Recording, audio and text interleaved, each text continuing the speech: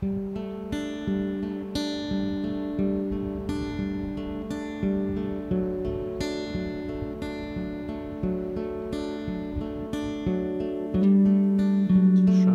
is a saltwater fly that I tied for a friend of mine.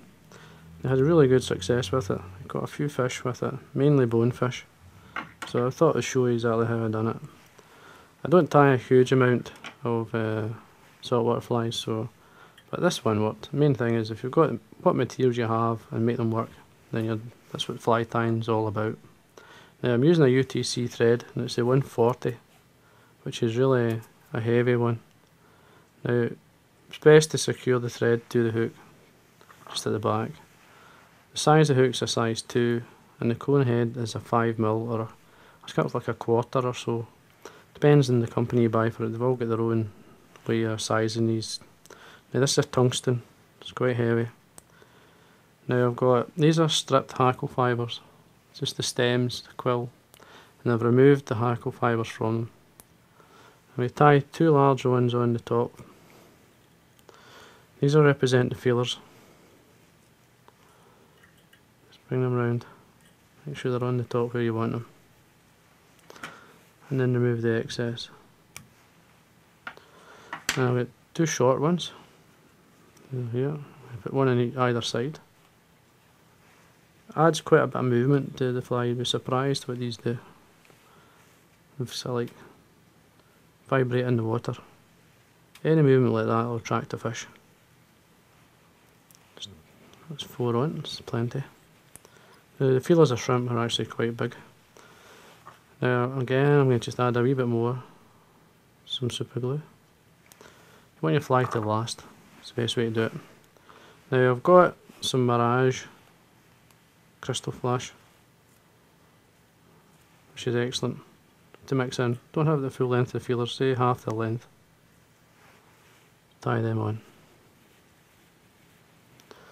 I don't tie a huge amount of saltwater flies, so when you get a fly that comes back and it's caught a few fish, it just makes your day. Now, just to protect the back, I'm going to tie in some, this is 8 pound fluorocarbon nylon. Now, you're tempted to use maybe a wire or something, but don't, because the salt water will rust the wire. You're better to use some nylon or so. It will not sort of deteriorate.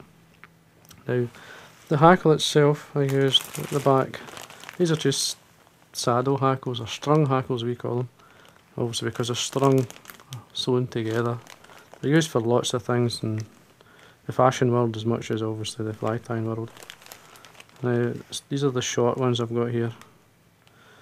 The short ones are actually very good because you get a nice sharp fibre at the end, soft where you want it, and this fine fluff at the top which is like marabou.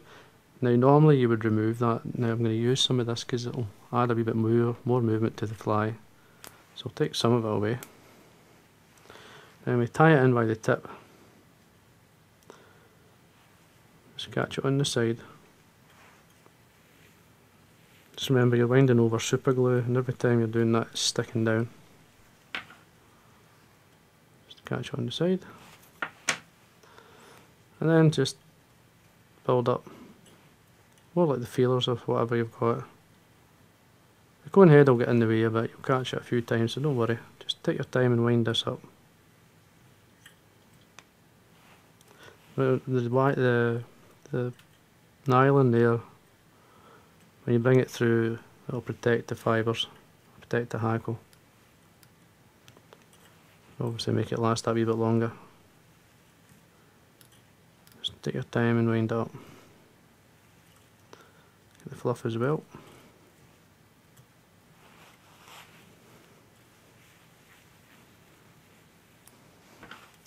Just remove the excess.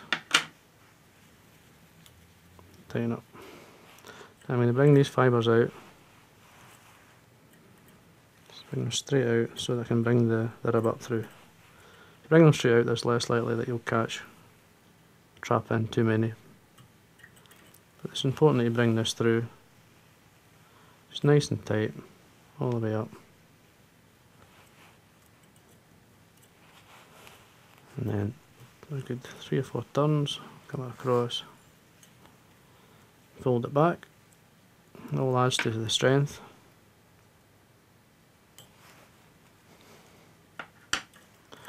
See how it's sitting.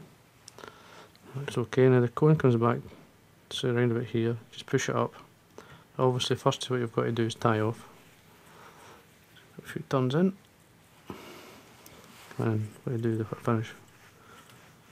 With hand, use a dubbing needle or whatever to ring the thread up. Just take away the thread just now. Fly is really in 2 parts. Then come in, some super glue again, all the way around. That's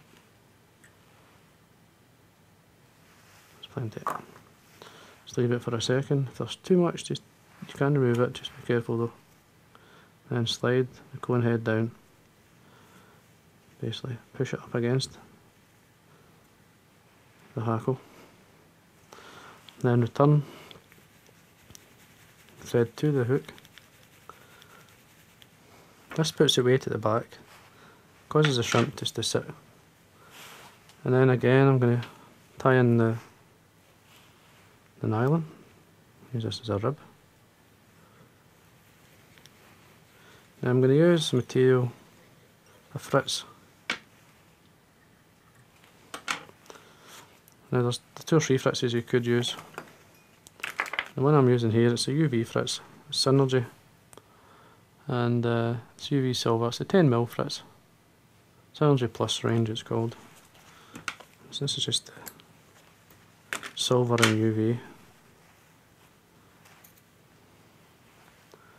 Just bare or remove some of the flash from the stem, tie it down, and work your way up. Then nice and tight towards the cone, a few nice tight turns in there. Stroke the fibre as you go, work your way up. Just keep going. I mean, it doesn't look a beautiful fly in any way, but not all beautiful flies catch fish. And say this one seemed to do extremely well, so I thought I'd show you how it's done, how I did it anyway. So maybe the excess, tidy up. Now I've got a grizzle hackle here, it's a saddle hackle again, just quite a short one. Tie it on the top, and fold the stem back. This adds again more protection. And then just work it through. You can use your fingers to bring the hackle through now, add a turn or 2 at the top, and just work your way through to get to the cone. Then get your nylon, bring your nylon up through, nice and tight, all the way up. Draw anything that's going forward with the eye, just draw it back and across your thread. And again I'm going to tuck it back.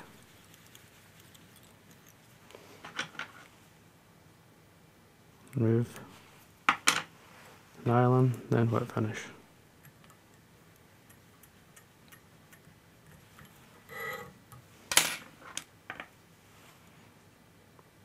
Remove the thread and the hackle point, and there you are. Now get some velcro, really mix the flash or the fritzes into the hackle. Now you could cut one side of it, but it's entirely up to yourself. But on the original fly I didn't do that, just left it.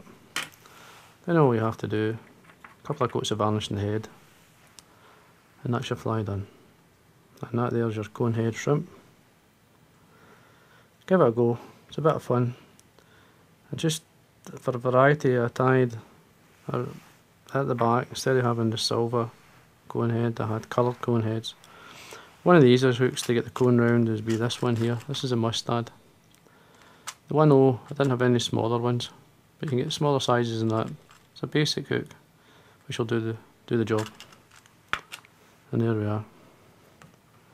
And that's basically my conehead shrimp. Very simple. As I said, did catch a few fish.